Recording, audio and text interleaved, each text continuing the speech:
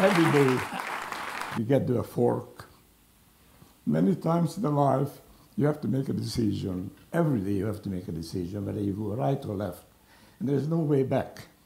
Once you made up your mind that you go this way, that's the way it is. So this is what I'm talking about tonight. Jay asked me to tell you what made me leave Hungary, my home country, and how did I get to San Francisco. The whole thing happened 57 years ago. I never thought about leaving Hungary. And then in 1956, there was a demonstration by the Polish people, and the Polish people and the Hungarians were always very close to each other. Historically, we had the same king and same whatever. So in October the 23rd, the police chief made a bloody mistake, allowing the technical university for a street demonstration. The demonstration got out of the hand. The red star was ripped out from the flag on the street. The police lost control of the crowd. The university crowd, all of a sudden became like tens of thousands of people. One part went to the went to the Stalin statue, which is a huge statue in the Heroes' Square. And I was there when they welded the boots and the statue came down, which was unbelievable. You know, like 2 days before, there was a big fight in the police in the radio station because the university student wanted to have to read the new rules what they proposed for the government. Nothing happened to that. In the morning, it was fight. The Soviet army came in with tanks, and it was a fight all over the city. The time came when Khrushchev decided to crush the revolution, and it was a bloody, bloody fight in Budapest and in every major city in Hungary. According to my recollection, is about maybe 1,000, 2,000 or more people died. Later on, 200-300 was hanged and shot by the new communist regime. And then the borders opened up toward Austria. So together with 250,000 other Hungarians, mainly young people, educated people, we took the road and we went to Austria. Well, to went to Austria, it was not the easy things, as I said. It took about 3 days for us. I started out with a friend and my 17-year-old stepbrother. We managed to meet several friends, and the last day we walked in the forest. November is cold and rainy in Central Europe. And when you get to the border, which was completely mined, and you hear shotguns here, shotguns there, and you see wires, you don't know whether the wires are cut. So finally we got to the border, and the border was like that, several hundred yards wide, completely empty, with towers and the wires. So we jumped over and we decided to go. And when we got to the other side, there was a little forest. And there was a sign on one table in German, giving something a direction. And one of the member of the team, who became a very famous restaurant owner, restaurateur in the city of San Francisco, and then later in Stanford Shopping Center, jumped up to kiss the table.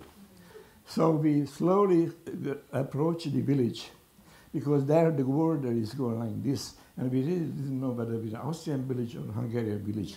Middle of night, 9 o'clock, so it was Austria. So we went to the police station, we got a coffee, we get a sandwich, and then the bus took us to a larger village where, we spent the night. It was jam-packed with refugees. For me, I was sitting in a movie theater all night, my first night in the free world. Started watching old American or German movies or whatever, but that didn't matter. Next day, we were taken to a railroad station and we went to Graz, which is the closest large city in that part of Austria. And it was an unforgettable picture for me. There were tables around and there's a covered station, and they're shouting, if you want to go to England, come here. If you want to go to Switzerland, Sweden, come here. And then there are 16, 17 years old boys said, Joe, where do you want to go? And believe me, there in that then station, hundreds of lives were decided forever. Right? So anyway, from there on, we spent about 2 days there, and the Red Cross gave us tickets to go to Vienna, where we wanted to go. And then the Viennese Austrians were really forthcoming with the refugees. It was very difficult to handle for them. It turned out later that the United States of America reimbursed Austria plenty what they spent on us.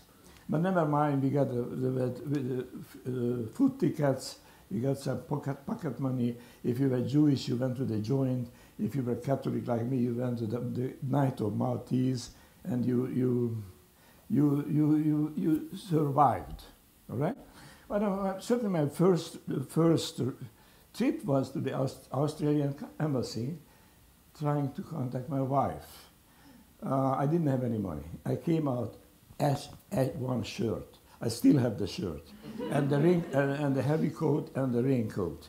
I had nothing with me. I had some 100 Hungarian money, which was worthless as soon as I came out, in case I have to bribe somebody on the border, which was not necessary. So I went to the Australians, and I told them that my wife is in Heidelberg, which was the Olympic Village in Melbourne, and she's there. And because the Hungarians are going home with 2 chartered planes, she was about 21 years old, and I said, make sure that she doesn't go. So anyway, I went back about 3 days later, and I said, okay, your wife knows you are here. Do you want to go to Australia? Says interpreter. I said, well, I haven't been in Australia for a long time. Why not? So what happened that in those years, I still have the yellow booklet. I had to get about 15 shots for everything. You name it, I had it. So I got the railroad ticket to Salzburg, and this is Scotch or...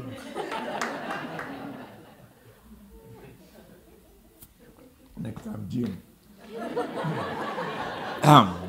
So I went to Salzburg. There was a Camp Reu there, which was the abandoned American military base.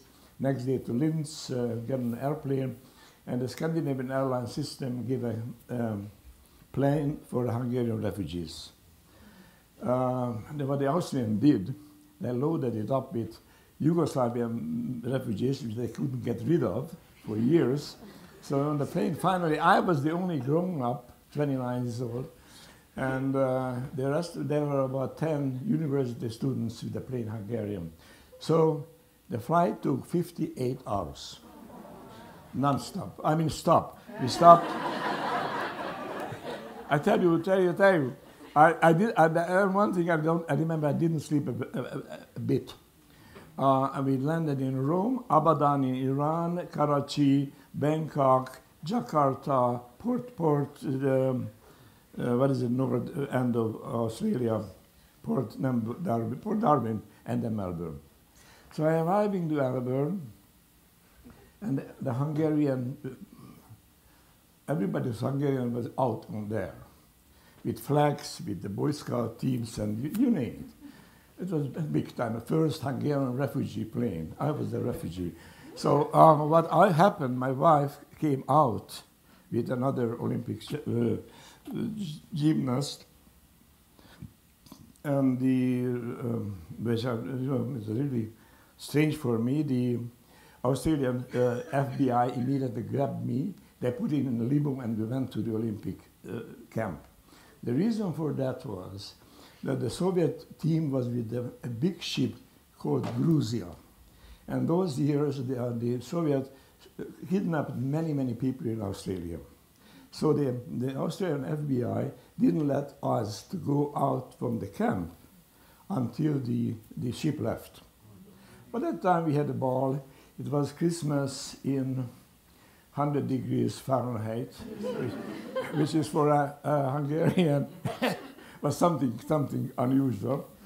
By that time, which I didn't know, that about 42 members of the team decided not to go back, and they got an invitation. Henry Luce, the owner of the Time magazine, he was the husband was the Claire Luce, who was later ambassador, I think, in Rome, invited the team come over to America for a demonstration tour to visit, which partially was a promotion for Time magazine and introducing the Sports Illustrated magazine, because that was our sponsor. But look, on Christmas Eve, we boarded a Stratoclipper, the best airplane I ever flew, 2 floors, bed, and we played bridge in the lower one and dinner. It was fantastic. I saw one, there's one, if ever you go up in Seattle, the Boeing, there is one. So once we went up with my son to Seattle, I went there and I went into that, because whether I remember correctly. We had printed menu. We stopped in Fiji to refuel to Canton Island to Hawaii, and we arrived Christmas 11 o'clock to San Francisco. Goody night, the governor was there. Somebody gave me a blazer because and the tie. I just reprinted some pictures and I had the tie.